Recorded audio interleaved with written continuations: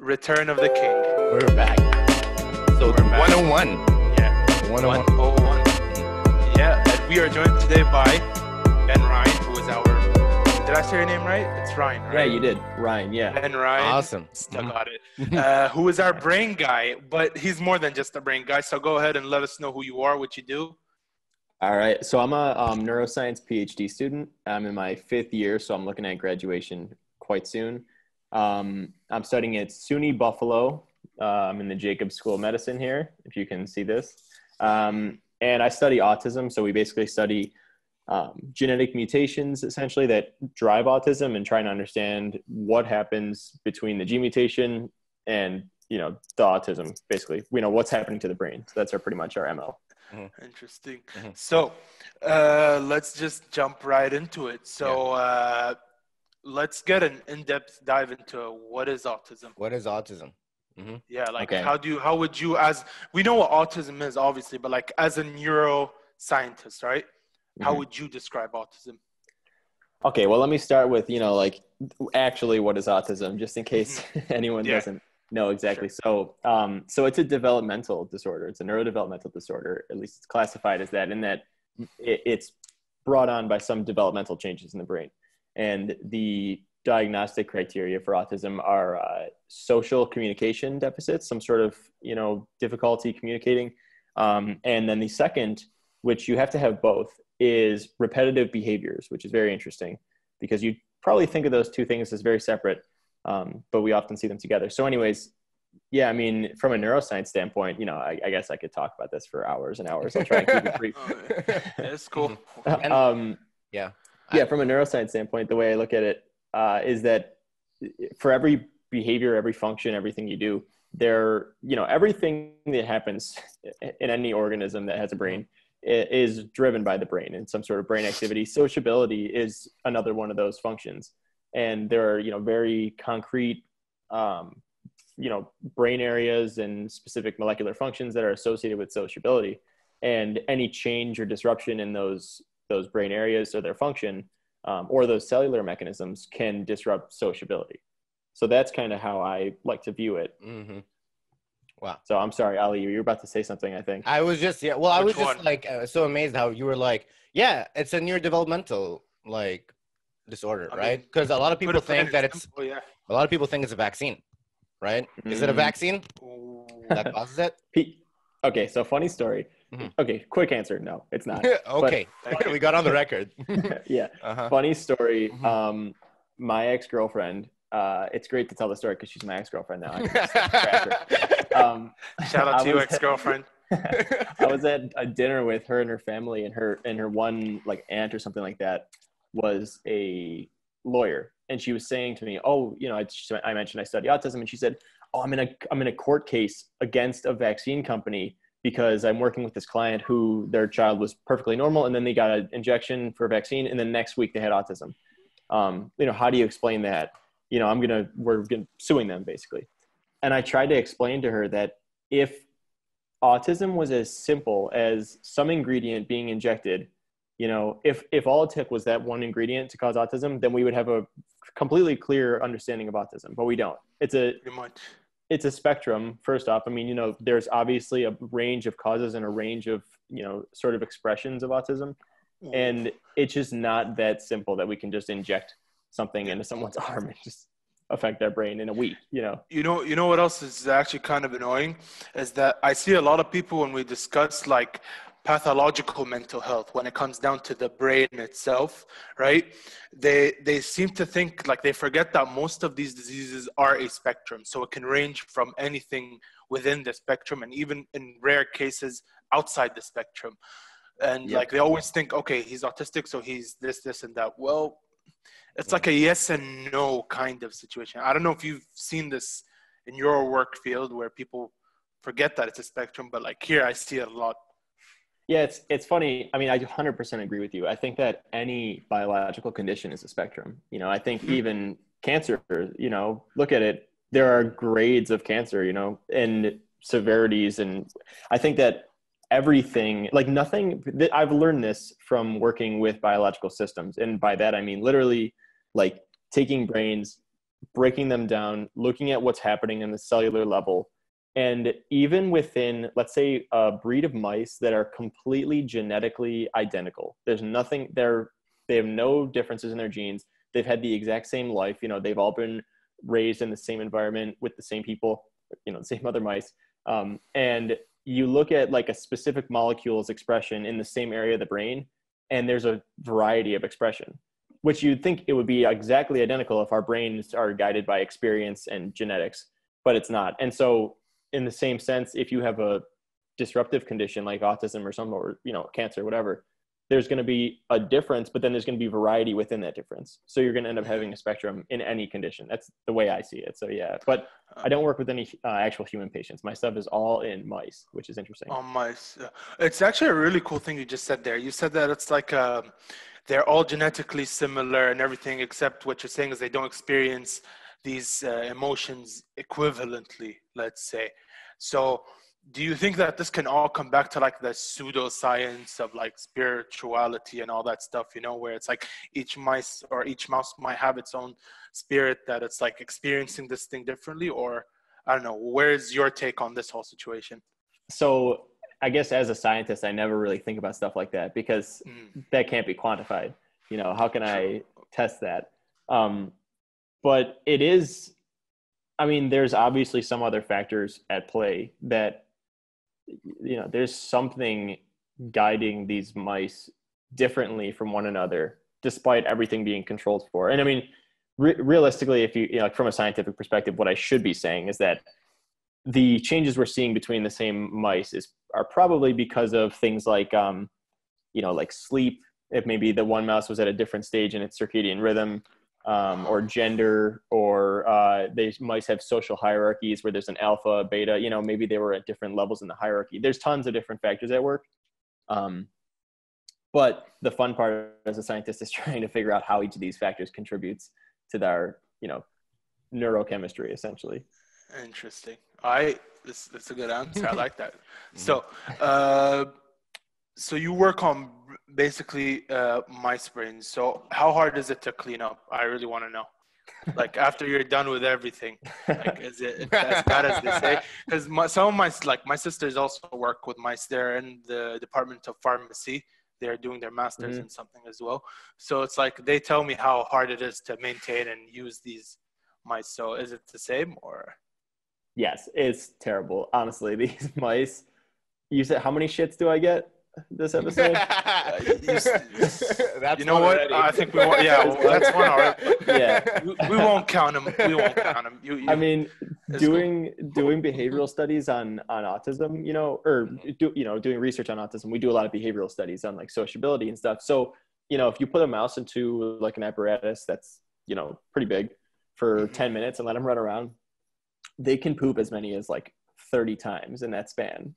It's crazy. Like they're just always pooping. And like actually right now, when I carry the mice, you know, when I bring them from like one place to another, I'm not going to just like dangle them. We carry them by their tail because it's like the easiest way to do it, but I'm not going to like dangle them by their tail. So I put them like on my arm, on my lab coat, and just kind of like so that they have a place to stand.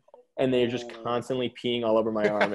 It's like right now, my lab coat smells so bad and I need to wash it so badly. I mean, I guess now we know why you got to carry them by their tails. I guess it's just a hunch, you know.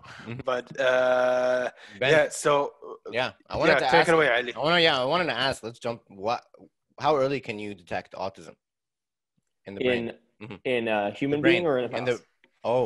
I'm talking about a human being, but I don't know. If it's different, let's get into it. Well, I mean, so it's funny because every question has like an answer and then it has like a whole like explanation behind the answer that like I'm trying to like not do too involved in the same time.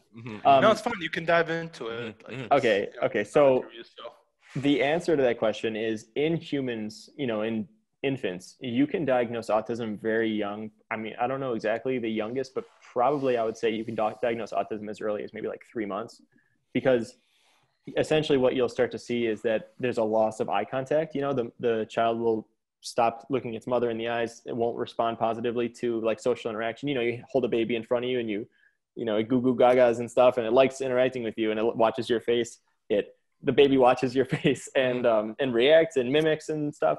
And you'll start to see that maybe the baby's not so interested in interacting with the mother and the father. And then that's essentially about the time where they'll, maybe bring their the kid into a clinic and say, can we, have our kid screened, basically.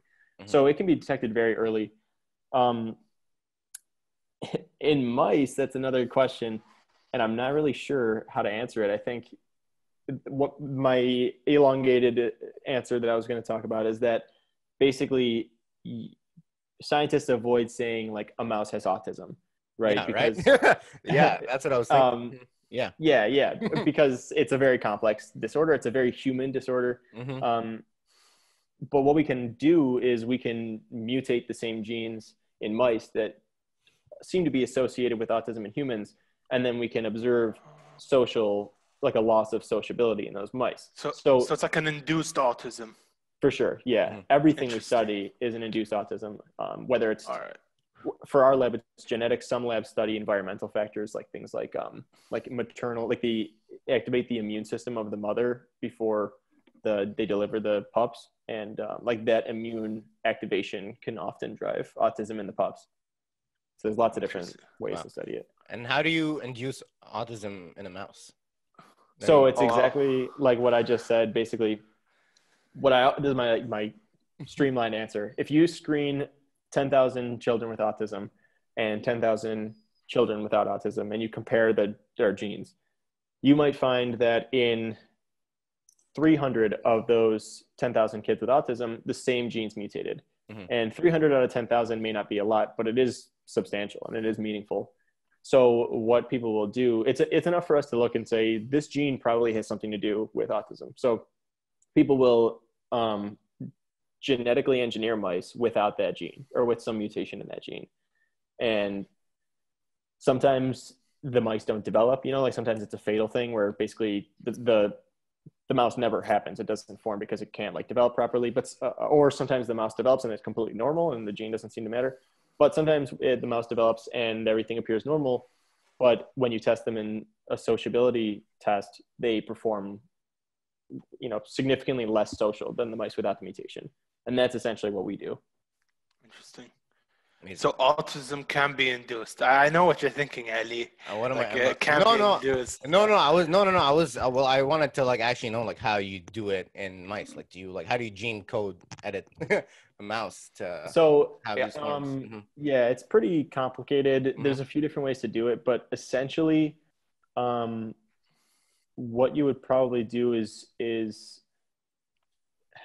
I don't know. I'm trying to think of like the easiest way to explain this. No, it's fine. You can go all scientific on it. So we can take it. Trust me. Basically, think about it like this: if you have stem cells, right? Like early stem cells.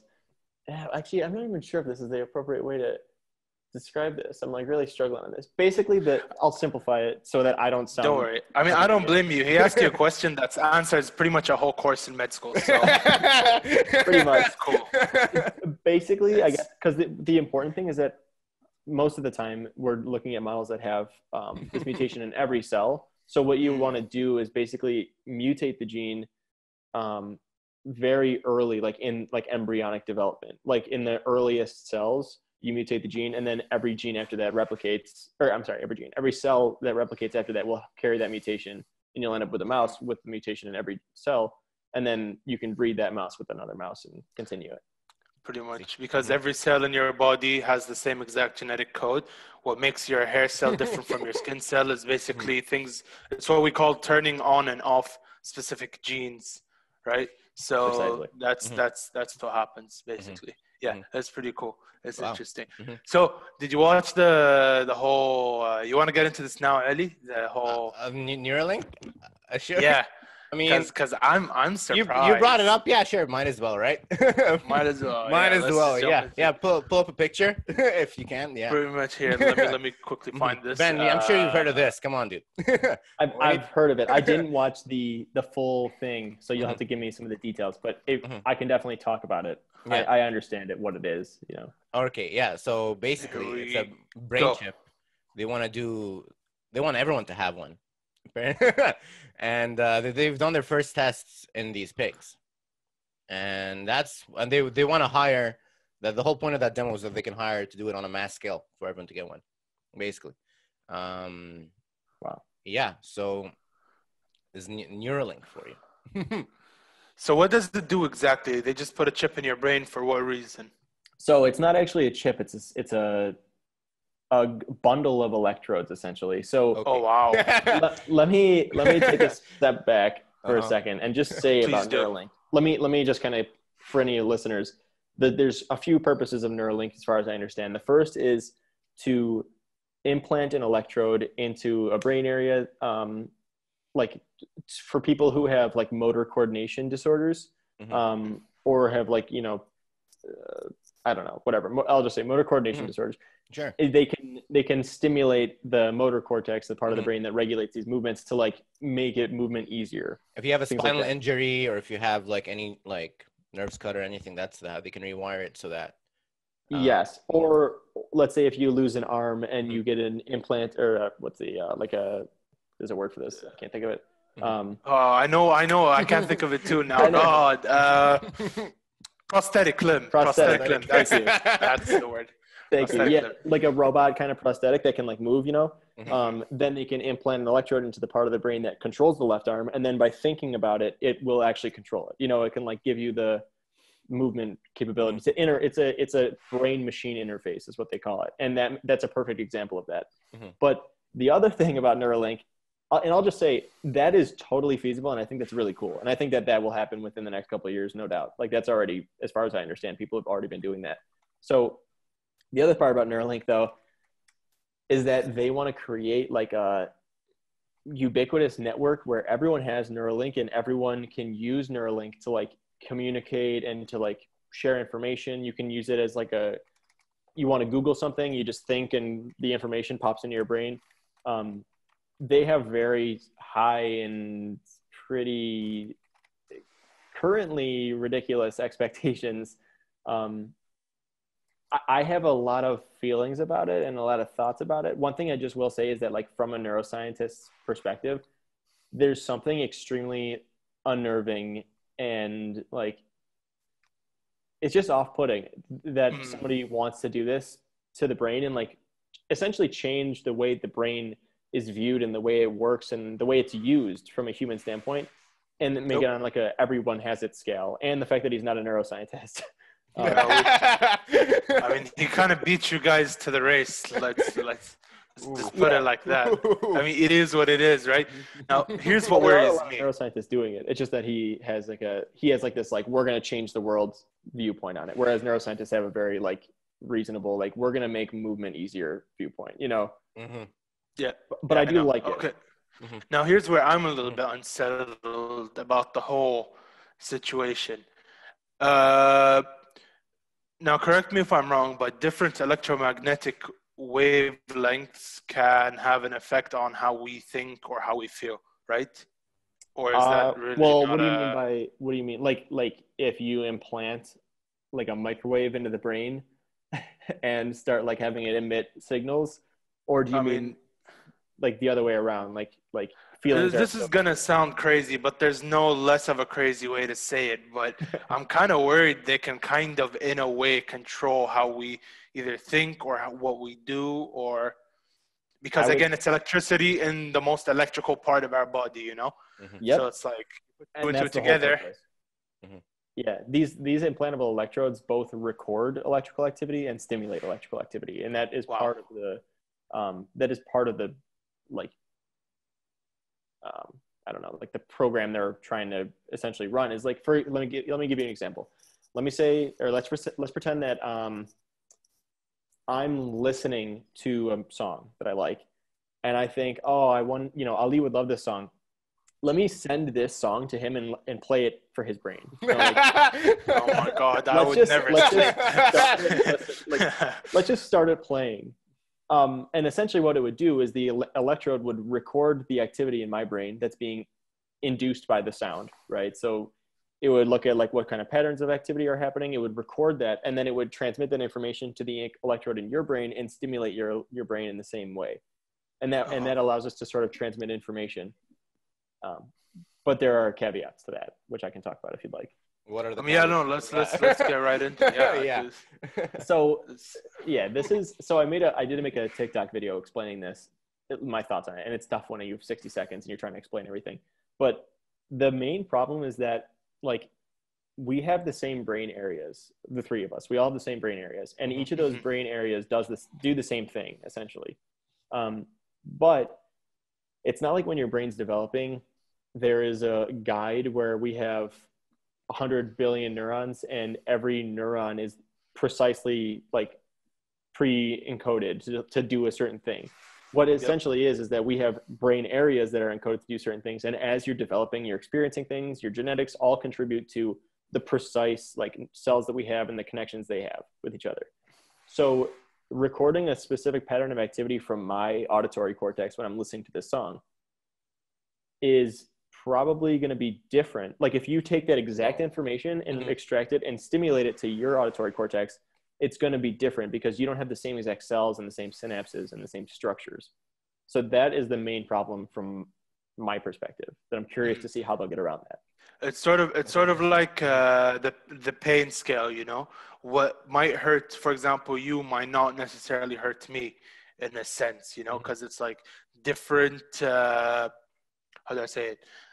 It's like different like pain tolerance, and then like different thresholds, your experiences, different, your culture, the way you grew up, and whatever. Yeah, that affects. So what it might sound in your head might not necessarily sound the same in my head.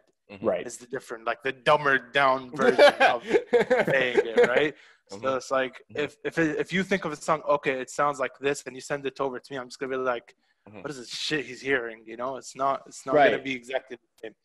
So I'm sorry if you have more questions, because I'm sure you do, but this is just something that I just got excited about because what you said just actually made me think of something for the first time. Yeah, let's get into it. Let's brainstorm it. So what you said, what I don't know, what'd you say? It sounds different in your head from my head, right?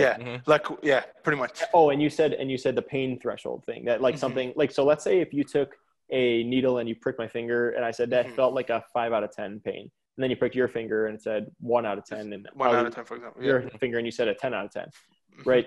This actually gives us the ability to answer questions that we couldn't in the past because, for example, why is mine a 5, yours a 1, yours a 10? Is it because of some sort of change in like my skin, or is it actually some sort of change in my brain? So this would give us the opportunity to record the actual activity in our brain in response to that pain and see if there is like an actual difference, like a 5, a 1, and a 10, or if that's just like a perception difference. So I think it's just a sensitivity thing on the effector, you know? It could be just a sensitivity thing. Like maybe my skin might be like a little bit tougher than Ali's, or it might be a little bit weaker than yours, you know? So it could be just that. I don't think it's really like a brain or perception thing. Right. But there is another thing that they've been discussing, and it's been researched. It's like if I tell you this is gonna hurt, this is gonna hurt, this is gonna hurt, and then I punch you, you'll be like, oh my god, and you'll cause it like a but I'm gonna be like, don't worry, it doesn't hurt at all, you know. And I keep implanting this idea, it's not really gonna hurt, and I punch you in the same, you know, same strength and same force and everything, you'll be like, oh, this doesn't hurt at all, you know. So that could be another thing. You're right. No, you're absolutely right. So this is actually really like interesting to get into. So that's like as a neuroscientist, the one thing that I'm excited about, like the reason I'm excited that Elon Musk is doing Neuralink is because Elon Musk is an engineer. You know, he creates technological advances, and having him work on something that can advance the sensitivity of the like methods we use to read brain activity is going to be super useful. Like regardless, hopefully he will probably develop some more sensitive or more, you know, easily implantable electrodes, which will help progress the neuroscience field in general. But there are plenty of people creating these technologies out there. Elon Musk just happens to be super famous. Wow. Yeah, the truth is, I mean, there are a lot of brain like developmental disorders that like we wish we could have a cure for, like schizophrenia or mental health or anxiety or autism or Alzheimer's, right? So like it'd be cool to like be able to like have something in the brain and do that research and capture it, and it'll be good for like people's health. You know. Yeah, I think one misconception though is that Elon Musk is creating something that's completely brand new, which is completely untrue. There's already something called deep brain stimulation where people are implanting electrodes and activating certain brain areas, basically. There's a few different things. I think actually I might have just misspoke. I think deep brain stimulation. No, yeah, that is what deep brain stimulation. There's also transcranial magnetic stimulation, which is external, which drives blood flow. So there's like definitely people doing this stuff. This is just like essentially taking the big, huge computer and turning it into an iPhone, like that sort of process where he's taking some existing technology and like simplifying it, which is useful. That's pretty cool. TMS, you talked about transcranial magnetic stimulation. Ali, could you pull up a picture of that? That's like a magnetic ring. What is it called? Use TMS. Transcranial magnetic stimulation. From what I understand, they can like magnetically change the way your neurons are wired so that like if you have like depression or something, through magnetism, they can rewire it and you won't have it anymore. They essentially drive blood flow. Yeah. Yeah, something like that. Yeah, how does this work? I don't even know how it works. All right, that's fair. All right, yeah, but I'm gonna be totally honest. No, that's fair. No, that's fair. I mean, there's a lot of brain stuff, but that was so cool. I think that honestly, I'm not positive, but I think that the idea is that, like, if you see this top picture where it says electromagnetic coil and then magnetic field, like right in the middle in the top, like since we have a lot of iron in our blood, this magnet, it basically functions as a magnet, and all the iron in our blood pulls the blood to that area and like kind of like concentrates, which increases the activity of that area and like kind of boosts like the health temporarily. That makes sense. It like, because blood has glucose in it, blood has oxygen in it, which makes that brain area function better for some period of time. But not positive about the whole iron thing. Fair. I'll ask you a different one. All right, Ben. They say that you're using what, like 85% of your brain at all times. Is that? No, it's 20, I think. 20%. 20% of your brain. Can I enter a different realm through more focus and training? No, I don't think so. I've heard the one where people say you only use 10% of your brain, and that one's 10%. Like that's you can detect that. It's not true, right? The thing is, like, no. So two things. First off, you definitely use more than 10%. You use 100%. I mean, think about like evolutionarily, like we are very, and all organisms with brains are very carefully designed creatures, in that like we've made it through millions of years and are like essentially good enough to survive here on Earth. And one of the most important things with that is like evolutionary cost. So if you have like a huge head, right, that's a huge evolutionary cost, especially if it's your brain, which is really sensitive. So we want to like condense all that and make our brain as small as possible, which is why we have wrinkly brains. But also, you can't just have a chunk of matter in your head that does nothing. Like if you have brain area in there, it's gonna serve some specific purpose, or else it wouldn't exist anymore, because like evolutionarily it would have been selected against, or I guess if it was useless or negative, I guess it would be selected against. But yeah, we use 100% of our brain for sure. Right. So I'm wondering, like, so if something like Neuralink comes in, right, and plugs it in, will that be doing the work for our brain? Or would the brain still stimulate the same way? I guess there are applications where it could kind of like take some of the pressure off your brain. That's kind of an interesting thought. But that's almost sort of a like an ethical question. Yeah. I think. Well, it is. Yeah. Right. Because what gives these companies the right to interfere with how your brain is normally supposed to function in specific environments? Right. So it's completely unethical now when we look at it like this. Or we can look at it at a different. See, this is what I hate. Like all of science is ethics, because it's like very yes, but it's a yes, but kind of conversation. Like you can look at it like the way I said, or you can see it as it's really good because it can de-stress and help you get through hard tasks by like elevating the burdens of whatever. So it's with ethics, it's very hard to decide whether it's right or wrong. Yeah. For science, it's just science. Sometimes I just like see that science is like, yep, we got to go. We got to make some new things, and we got to keep exploring and researching and stuff. And I guess like it's pretty cool because like you're solving all these disorders and you're helping people have like healthier, better lives, right? But then at the same time, it's like you're interfering, But I guess that's medicine You are. for you and science. I mean, I'm kind of against it. I'm not gonna lie. Like, I view it in the point of why interfere. You know, if someone's going through stress, I see it as, you know, that's good. Let him go through stress. He'll learn from it, or it'll change him in a way, and it'll develop this person. But if from day one we've been given everything easily, you know, and we never felt stress and sad and whatever, like, it's just, you know, it removes the natural balance. What do you think? Yeah. I think there are definitely like purposeful implications that are not even bringing ethics into the question. For example, like if you're addicted to cocaine and you really want to get off cocaine because it's threatening your health, quitting any drug is extremely difficult process. So what if you could implant an electrode into your brain that every time you want cocaine, it would stimulate your brain as if you had cocaine, but you don't actually get cocaine, right? So then you're training, that just sounds like taking cocaine with like a few less steps. Well, you know? Just imagine you're pretending, you're telling your brain, hey, look, the same thing's happening that happens when you have cocaine, but you're not risking your heart. You're not doing, bad things to your nose, whatever. So, I mean, yeah, like, I think that's or like cigarettes, let's just say you're quitting cigarettes, any drug like that or heroin, you want to quit, and this kind of expedites the process and makes it a lot easier. But people are already doing this stuff with deep brain stimulation. But the ethical component is like, what if you're a 13-year-old kid and you go, Mom, for my birthday this year, I want Neuralink because I want to be able to go on Twitter with my friends in my head during class. Are you going to let a 13-year-old kid get an invasive brain surgery for something like that? I think that's where the ethics really comes into play, is when you're not treating some sort of disorder. You're just doing it for fun. And that's what Elon Musk's vision is. Which is what, for fun? For fun. Yeah. Everyone gets one.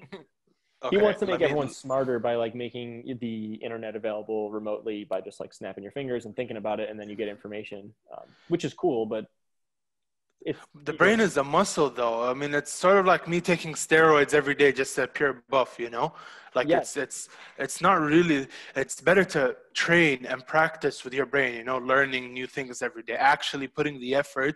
Yeah.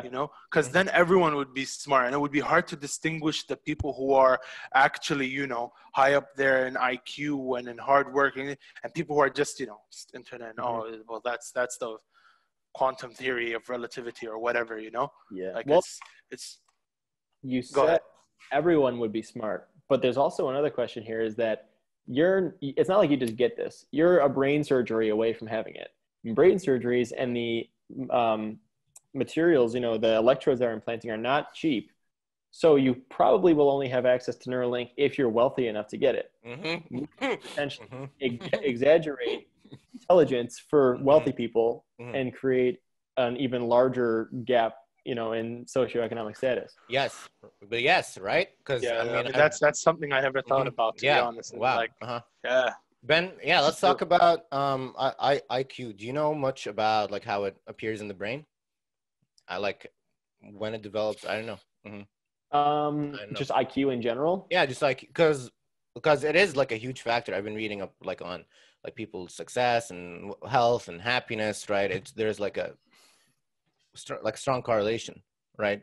Yeah. Between IQ and stuff. So I'm wondering if you can enhance it, if there's how to detect it, if you know where it is, what it is. I don't know. Yeah, I mean, I actually haven't done too much research, or reading at least. I've done no research, actual research on like what brain activity patterns or connections or anything like that are associated with higher IQs. I'm sure the research is out there. I'm sure of it, but I don't actually know. What I would imagine is that people with higher IQs probably have like higher connectivity between like key brain areas.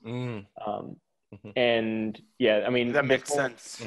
Yeah, this whole field of like circuitry in the brain is just like exploding. People are really starting to really dig into what circuits control what functions, all sorts of things. What happens if you turn off a circuit? What happens if you, I guess no one's actually done this, but I just thought of a cool idea. What happens if you create a circuit between two brain areas that don't normally interact? I mean, then you might actually wait. Isn't that the same as like putting someone through complete how do you say it? When you make someone forget everything, and then you start implanting memories in their brain. Wow. Amnesia. Yeah. Isn't that kind of the same concept of what happens if you try and make a connection on your own? Because that's dangerous, you guys. You can honestly, like, if you can do that, you can make someone believe that they're a terrorist, and they've been doing it their whole lives, and you put that connection in their heads, and or something to that effect, So Yes. it's like, that's the plot of the Bourne Ultimatum, the Bourne movies. Yeah. wait, seriously? Yeah, that's basically the plot. Like, this guy Matt Damon, he forgets all his memory, and then they implant that he's like this like regular dude, but he has like a history, and people start chasing him and stuff like that. Yeah. Oh wow. Oh, Yeah, I no. never knew that. So it really all comes down to the question of how much do you want people to interfere with your brain at the end of the day, right? Like, some people are like completely against, some people are all for it, and then you have the anti-vaxxing Karens on one side. They're obviously not going for this, and it's like, it's hard, it's hard to talk about such a topic without looking at it from every single aspect of what it is, basically. So are you for or are you against it? Neuralink in general? Yeah. I'm for any application of neuroscience that will improve the lives of people with debilitating conditions. So if Neuralink ends up being one of those things, then I'm for it. If it ends up being something where Elon Musk personally comes into every labor delivery room and implants a chip into your baby's skull just because they're alive and now they can connect to the network, hell no. I don't think, I don't know. I think that if he wants to create this big network of everyone on, Neuralink, it's not going to happen, I think. But, I think that the short-term implications of helping motor conditions, things like that, paraplegics, things like that, I think will be useful. And I'm for that. Interesting. What about you, Ali? Are you with or for it? I'm still thinking about it, because I mean it's a whole thing. It's like, do you want iPhones? Like, iPhones, yeah, sure, they're helpful. They help us out in a lot of ways, right? They help us get places. They help us contact each other and stuff. But at the same time, I don't know if it's making us like less human. I don't know how to walk around my neighborhood without my without my Google Maps. So maybe that's making me less smart. Well, the way I see it, the difference is with this little bad boy right here, it's more of a, yes, you're under the whole electronic handcuffs of the whatever you want to call it, society or whatever, Society. But like with Neuralink, I feel like, as you could say, but with like Neuralink, it's more to your face, like we're putting that shit in your brain, and you can't do anything about it. Yeah. So I'm worried. Ali, I think you're worried. I'm gonna sound crazy, Ali, but I really am. So it's not, well, as like Ben said, the first people that are going to get it are people who need it, like people who are blind or people who are paraplegic, or like, and once they have it, right, and you see like the change like with them, and they are an advantage, right, because they have this thing in them. So everyone's going to have to get one, because if you don't get one, you're going to be at a disadvantage, as and that's where things get scary. They can choose to turn you off or on. And all that stuff. We'll see. Yeah, it's sort of like you watched that Jackie Chan movie called Tuxedo. Yes. I don't know if you've watched it, Ben. I feel like I saw it a long time ago. Yeah, it's where Jackie Chan like finds his tuxedo he wears, and all of a sudden he knows kung fu. Yes, and all superhuman. Yeah, and like he knows how to dance tango or whatever. So I'm kind of worried it turns into that, but it's completely out of our control as a human being. Well, here's another thing that's a little scary about it, is that currently, if I walk up to someone, in a park or, public area, and I want to manipulate their brain activity, there's no way I can do that. But if they have an implantable electrode and I find some way to externally adjust the operation of that electrode, right, like with some sort of magnet or something, I can, and obviously I can't have like remote control over a person, but I could probably walk up with like some sort of powerful magnet and like cause their electrode to short circuit, which could cause them to have like a surge or a seizure and die or something like that. It creates a susceptibility, which is very dangerous and can be hacked. Exactly. Hacking. Yeah. There's another thing, because this whole sleep project of, like have you guys heard of the Russian sleeper agent project? What's that? You haven't heard of it? It's basically they send these Russians to the United States. This is, I think, back in the Cold War. They completely make them forget that they're Russians. They forget everything about Russia. You know, they're convinced that they're Americans living the normal American dream and everything. But all of a sudden, with like, I forgot what it was, if it was like a secret set of sentences that they say, or like a code word, it activates this unknown memory inside their brain, right? It's like a sequence, because in the brain, it's like a sequence of, you know, from one neuro like cell to another, and that causes like a specific set chain reaction of memories, and they would wake up into who they were. So from, you know, Johnny, he'd become Yugoslav, and he's ready to take down the USA from the inside. But it's happened. Is that true? It's wait, slow down here. Is that true, Ben? Go ahead. Can you do that with someone?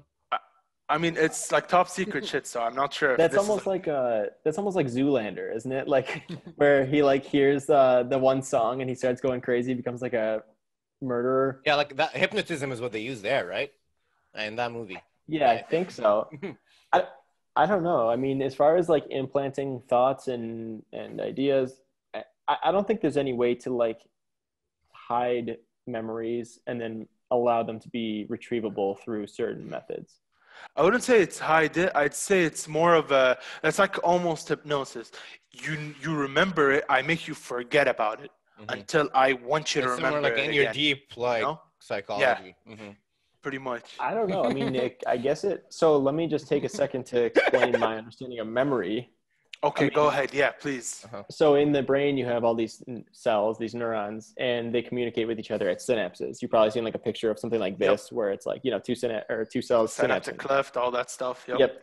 So the idea behind memory, or the current, like at least probably one or maybe the prominent theory of memory, is that certain like sets of synapses between certain cells encode a memory. So when you think about like I'm going to think about this moment right here, right now, in an hour. And when I think about that, it'll probably activate the same neurons and the same synapses that are active right now. And as you... same sequence, you mean?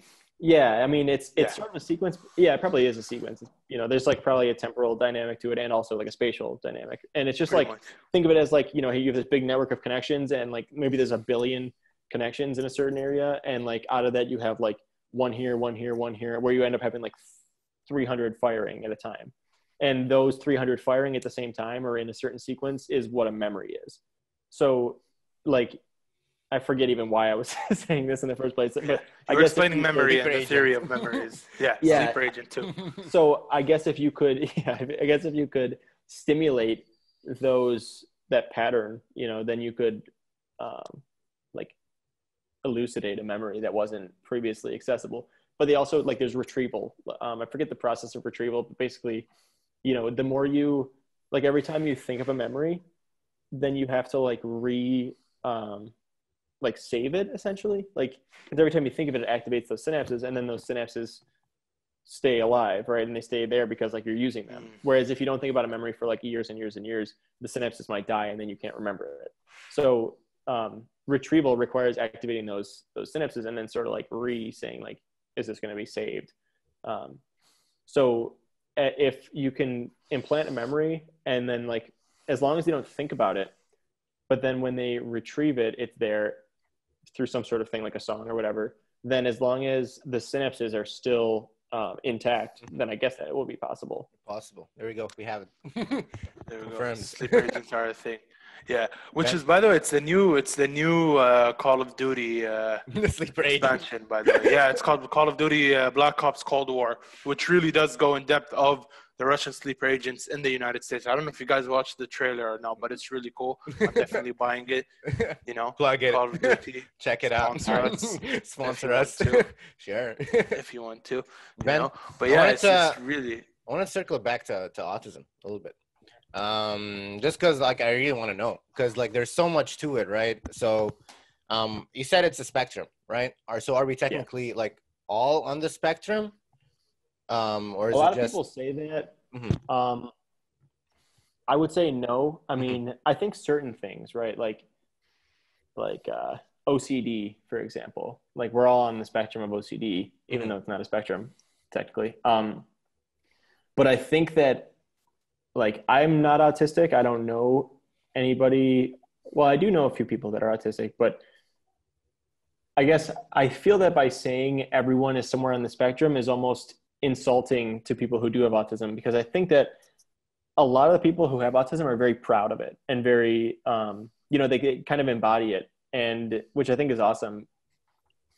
And I guess I think the other thing about like the whole "are we all on the spectrum" thing is, like I said earlier, there's a social component of it, which I do think everyone lands somewhere on a social spectrum for sure. Mm-hmm. But then there's also the repetitive behaviors, and the fact that those two things go together means that there's probably some sort of specific, like neurological system that participates in the control of both of those things, mm-hmm. that is somehow disrupted in autism.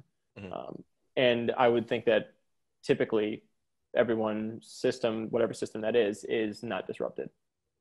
So. Okay, cool. Yeah, fair. So you said two parts, social and then the repetitive behaviors. Okay, why is the social, like, why are people with these brain activities socially reserved, like, or they're incapable, or struggles? Yeah. Mm-hmm. Yeah, that's one of the biggest remaining questions in autism research, essentially, is like, why? I mean, first off, what brain functions are important for sociability? And then why do which of those brain functions goes awry in autism, and why? There are a bunch of different brain areas that have been implicated in autism. The brain area that I study is the prefrontal cortex, which you may have heard of. It's kind of like right here, and it's super important for like anything that makes you human, kind of, in a way, like any higher level thinking, sociability, these kind of advanced functions. But it also exists in other, in like mice and rats. It just may have different, may not have as strongly evolved functions. But in the prefrontal cortex, there is sort of a theory, and I guess this extends to other brain areas too, of excitation inhibition imbalance. So like I said, you have all these cells, they interact with each other, they have all these synapses with one another. And those synapses can be either excitatory or inhibitory, in that they're either activating or shutting off the next cell in line. So like, let's say the three of us are synapsing, right? We're three different cells, and I have a connection with both of you, and you both have a connection with each other and me. Let's say I'm an inhibitory neuron, so I only shut off you two. But let's say Ali, Los Angeles Ali, and let's say both of you guys are excitatory neurons, and that you both activate the other cells. Mm-hmm. So, okay, now let's say Ali Shamari, right? That's me. You are the cell that we're talking about in this case. And if I'm inhibiting you, if I'm shutting you off, and Ali is turning you on, then, which I'm sure he does all the time, then you're going to be about even, right? Like your net activity inhibition is going to be about even. But let's say Ali were to kind of like shut off and like not be active or not really do anything, and I'm just inhibiting you, then your activity is going to go from this like homeostatic level to too low, or vice versa. If just Ali is stimulating you, then you're going to be too high. And so this general idea is that, like, due to some change or something causing it, there's a loss of excitatory transmission or inhibitory transmission, which leads to a general hypo or hyperactivity of the whole brain area. And either direction can affect the function in a negative way. So, and that's kind of what I study. So that's the one I'm most comfortable talking about. And you can detect these things, right? Like, oh yeah, for sure. Like the parts of the brain that are, so it's not the neurons themselves aren't like sparking up in these areas, right?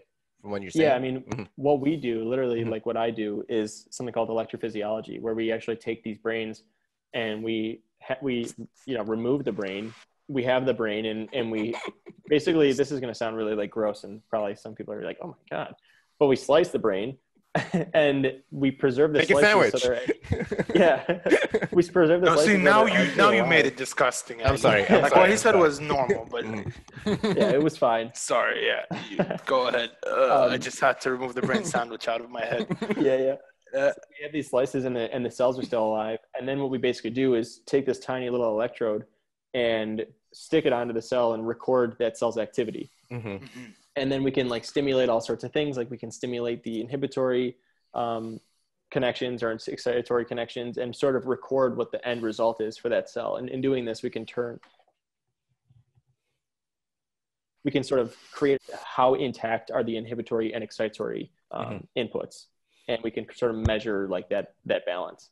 And is this the same thing for like the repetitive behaviors? It's like just the same idea kind of, or is that a different explanation? So the repetitive behaviors are interesting because they probably don't have as much to do with the prefrontal cortex as sociability does. Sociability definitely is involved in PFC, or PFC is definitely involved in sociability, I should say. That's been shown over and over again. The repetitive behaviors are probably more so involving a structure called the striatum, which is involved in like movement initiation and like goal-oriented behavior. So there's, I guess, sort of a big question. Can you pull it up, Ali? Sorry, I want to see what is the striatum. Yeah.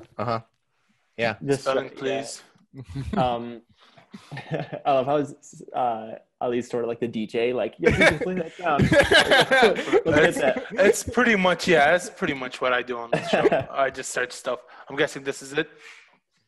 Yep. Yeah. So like you have, it's kind of like this big ball. Which picture should I go for? The first, starting from like the left. The one with Wikipedia. Look up striatum coronal. Oh, actually, there's already one right there. The fourth one in from the left. Yep, right there. I don't know if that's going to take you to a YouTube video or not. There you go. Nice. No. Do you want me to open the YouTube video? I mean, we can. No, I mean, I don't know what this video is going to be about, but you never know what you're going to get. So, the striatum is made up of these, the caudate, the putamen, nucleus accumbens, and then the internal capsule, which typically I don't hear too much about. But again, what we're looking at here is a human brain sliced from the front.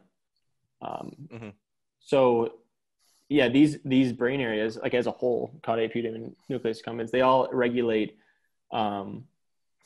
movement. So actually in like Parkinson's, these structures are kind of responsible and involved. But the question, and I don't know too much on like the molecular end of like what's going on in the striatum in autism, but the idea is that these are probably involved. This is probably a central brain area for that phenotype. So, and the other thing is that in my personal study that I did, I was able to correct that EI, excitatory and inhibitory balance.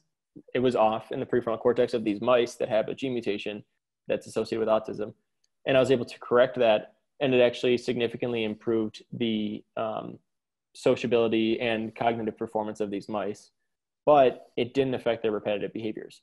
So, and this was only in prefrontal cortex, exclusively there. So that, for me, is enough evidence to know that PFC may not be totally essential for these repetitive behaviers.